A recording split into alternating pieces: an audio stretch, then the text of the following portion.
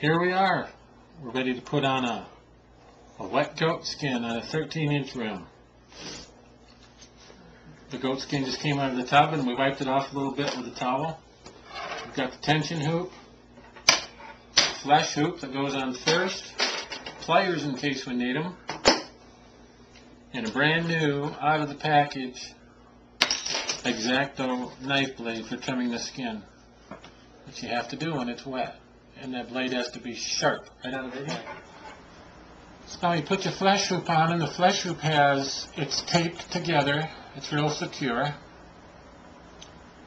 But that's, that little part there, if it was to ever show through the skin, I'd want to have it hidden. And I would want to have it hidden here where the neck comes in. Okay? So put this connected area over the square hole. And push the tension hoop down, about 3/4 of an inch. Now it starts to be a battle of you versus the hooks. The hooks go this way and they go that way, and I'm checking all around. Okay, so let's put that down. Now keep an eye out for wrinkles. The wrinkle will follow you clear to the end of the. I'll mark it with my finger. Here's the peened area of the hoop. I want that right there. That's where my tailpiece is going to go. Well, I have to keep an eye on that when I'm working, because that tension hoop, if it shifts even 1/4 of an inch, and it does, I want, that's the most important thing right there. I want that directly over that hole. If it's not, it's almost impossible. Now we have to bring the skin over the top of the flesh hoop and under the tension hoop. Okay?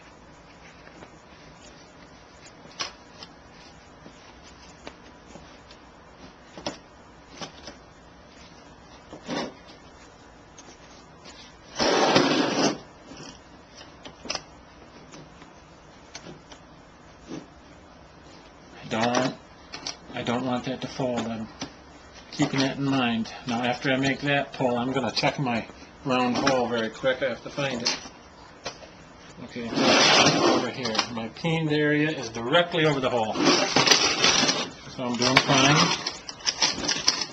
Of course the hooks are doing okay. They go their own way. They do their own thing. That's okay. See, I'm using both of my forearms and my hand to hold it down. See? I don't trust tension hoops. They'll jump off if they get the chance.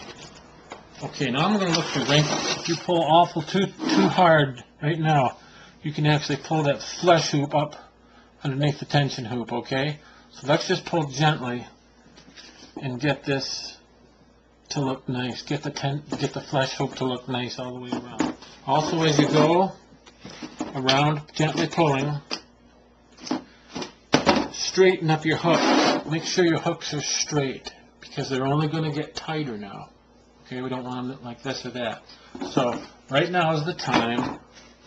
Hey, this is a lot to remember. I recommend watching this video 2 or 3 times, then giving it a whirl.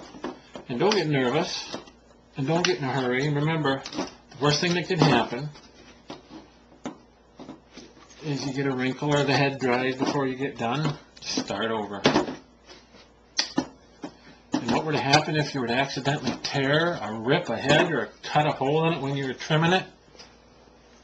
Buy another skin. See, I'm squeezing that right down with my right hand, and I'm tightening the nut. Keeping those hooks straight.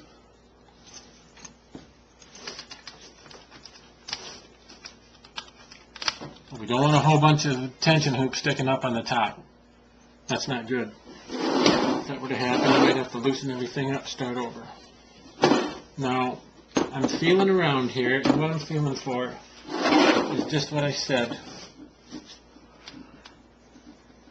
That I'm going to do 2 more things.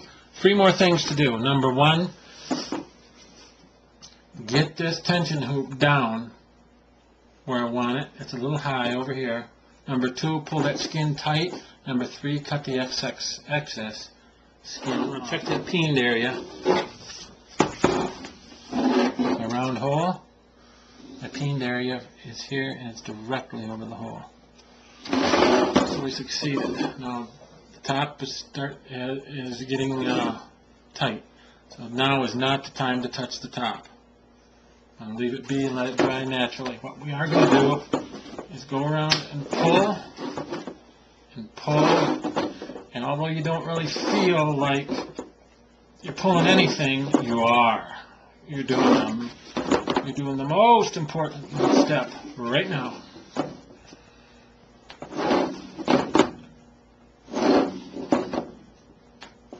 Okay, and I'm going to examine the flash hoop, and I know it looks good because I pulled on it so hard all the way around. Everything looks good. Success! Now we take the knife. Do not cut on the inside. Cut from the outside, okay?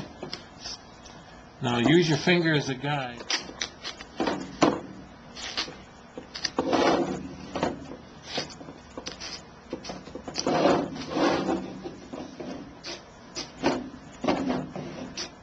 Just like that.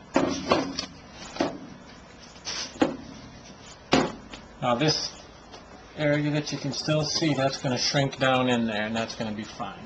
Okay? So for 2 days, let it dry. Don't touch it. And it should be just fine. You can see that the lip is just above the edge of the wood. That's just where I want it. So let's see how she looks. It looks pretty good. Stick to Banjo.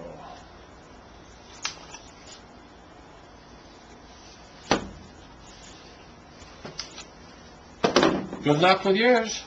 See ya.